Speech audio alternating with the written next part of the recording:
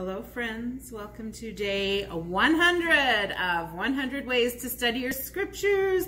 Woo, we did it. Super, super exciting. Okay, so this is the last day and I will put out one more video talking about the things I learned, and that's all she wrote.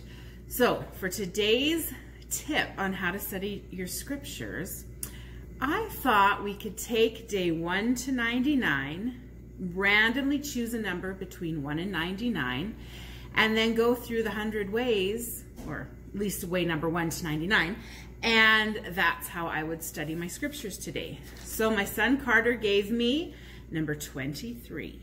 So I'm going to look in my journal here where I journaled all of these ways, but you can just go through either my Instagram or my YouTube and find day 23. Here it is.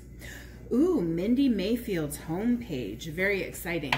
So take a favorite scripture, and just so you can keep it in mind, make that scripture into the homepage for your device.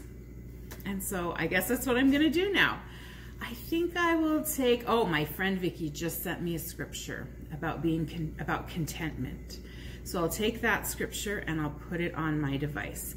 And I will insert, this is really hard, but I think in 99 days I should have learned how to edit this. I'll put it right here for you to see.